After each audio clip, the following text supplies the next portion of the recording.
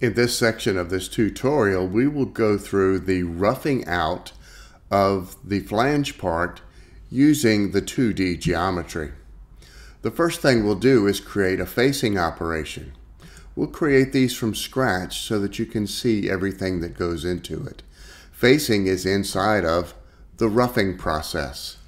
And in the roughing process, you will see offset for pocketing, offset with cleanup, and zigzag also for pocketing, and here face milling for obvious face milling work. Let's look at the front of this part to determine, is there any stock above the part to be taken off? And there is. This gray cube is the GibbsCAM standard cube, which is controlled here on document control. And as you can see, we have 1/4 of an inch of extra stock on the top of the part. So our toolpath will start at Z.25 and end at Z0. Our master clearance plane is set to 1 inch above the part, and the operation entry and exit planes are set to 100 thousandths above the top surface of the part. We will be machining stock, not a particular shape. We'll be using one direction, which will give us our best flatness. And we will have our start corner at X plus, Y minus, with our first cut direction of X minus.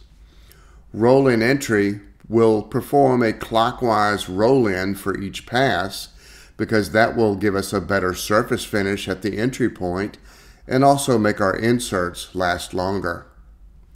Our Z-step desired is too much for this cutter.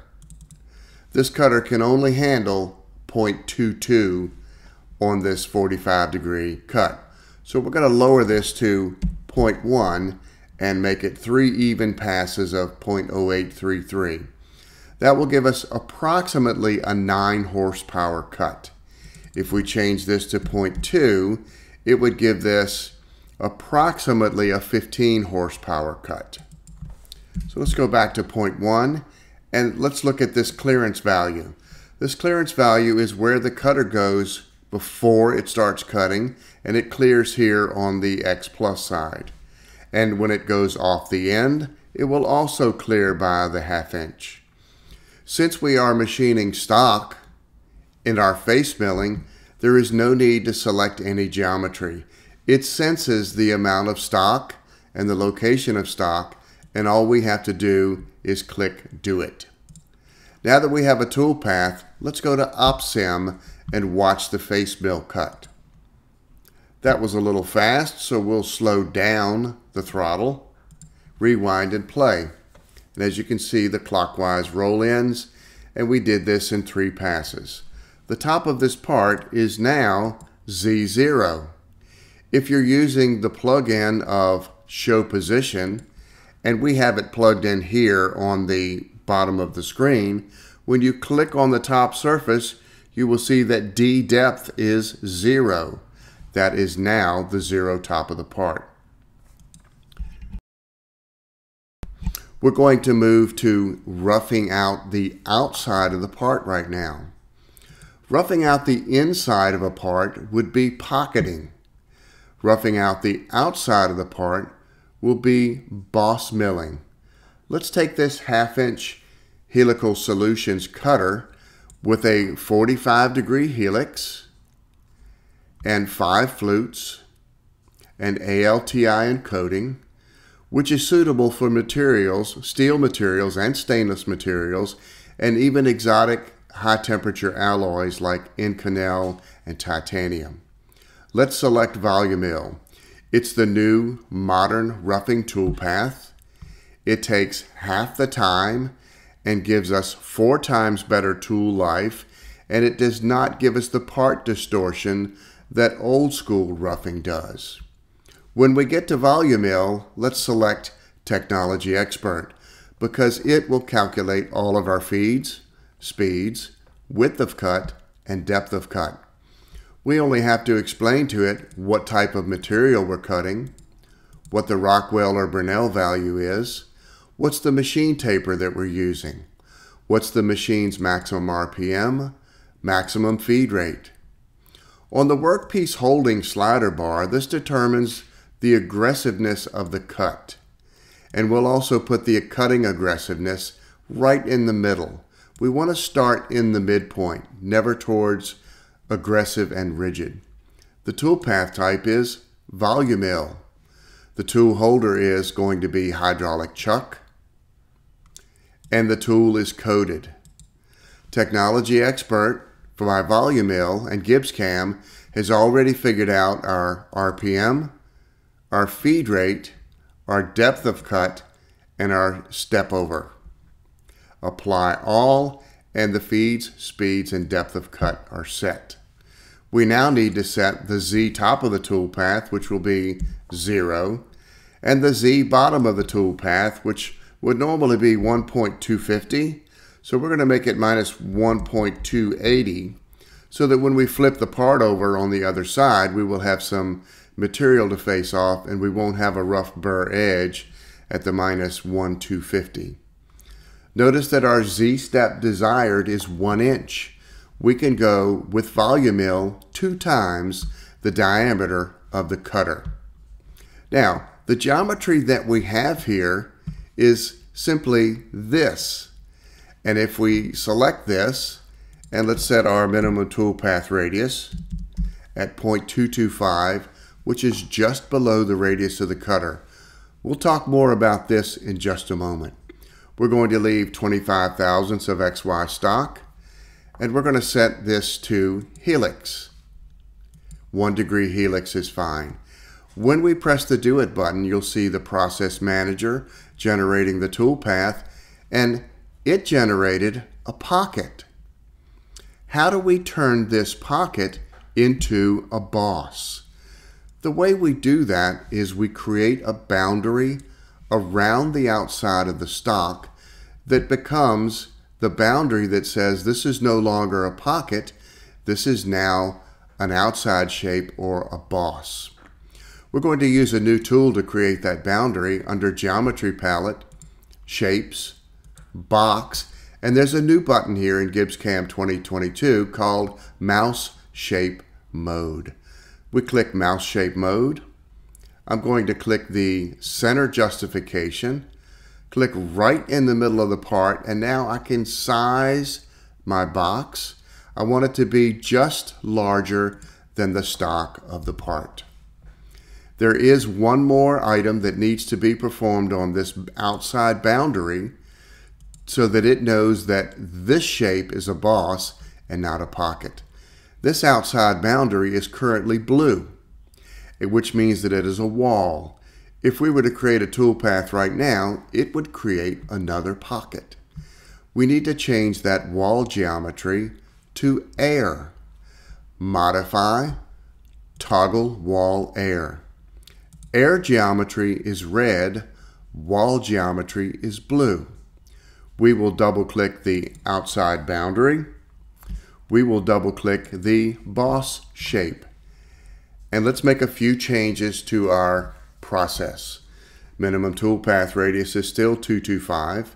That's just below the radius of the tool, so that the tool doesn't get trapped in a 250 radius corner. If we do that, we run the risk of chatter or possibly even breaking the end mill off. We still have XY stock of 0.025. We're going to use ignore stock now instead of cavity only, and we have our depth of cut set correctly. Our Z step is fine, and we're going to turn helix off. Do not plunge. We have both pieces of geometry selected. Let's check our parameters one more time and click Do It, and you'll see the Process Manager is generating the toolpath, and now the outside shape of the part is roughed out. Let's have a look at this in Op Simulation. We can continue right where we left off by pressing Run. And let's see what we have. Oh, we have the old process, which we need to get rid of. That was our pocket process. Let's throw that one away. And let's scoot this one up. We can either drag it up Or you can place your mouse in the empty spot, press your Shift key, and double click. It and all of the other operations below it will move up and close the gap. There's our outside roughing, and we'll rewind and play. Here we have the face milling, and now we have the volume mill cutting. Notice that the volume mill cutting is marked in yellow when it starts hitting the workpiece. That's because operation 2 is highlighted. This is a visual clue that helps us determine which cutter is working on the part right now. The volume mill toolpath is round and has variable radius and variable feed rate input. It is a modern high-speed toolpath, and again, it makes your cutters last longer. It takes half as long to cut as the old school roughing, and there is dramatically less part distortion because of the light, fast cuts. Now, on the next operation, we get to reuse this process, and we're going to make little, if any, changes to it other than use stock material only, because we have already removed some stock from this area, and now we're going to double click the inner step because we have to rough the inner step. Let's change the depth to -1 and click Do It. You'll see the process manager creating the toolpath, and now you will see that we have a much smaller toolpath. GibbsCAM has sensed through the material only button what material needs to be cut and where air does not need to be cut. We now have the top step in the part, which is 1/4 of an inch deep. And it doesn't appear that we have any geometry for that step, but we're going to employ a simple trick in GibbsCAM. We're going to take this arc and reverse it, and this arc and reverse it with Control T. That command is also, remember, modify, reverse arc.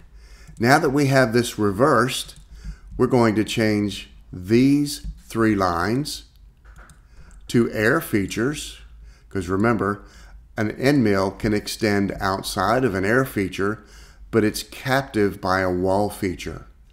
Modify, toggle wall air. You can see now that the outer edges are red and the inner edge is blue. We will double click that piece of geometry, and we're going to change one parameter, and this is going to be -0.250. And let's select cavity only. Let's check our parameters. Everything looks good, and press the Do It button. Creating completed, and as you can see, we have no toolpath. Let's go back to use stock material only and redo this operation. Now, with use stock material only, it did its job, and it now cut out the top step of the part. And remember, it's leaving 25 thousandths of XY stock around the edges of this part. The roughing of this part is now complete. In the next segment, we will concentrate on drilling the holes and performing the finishing and the chamfering.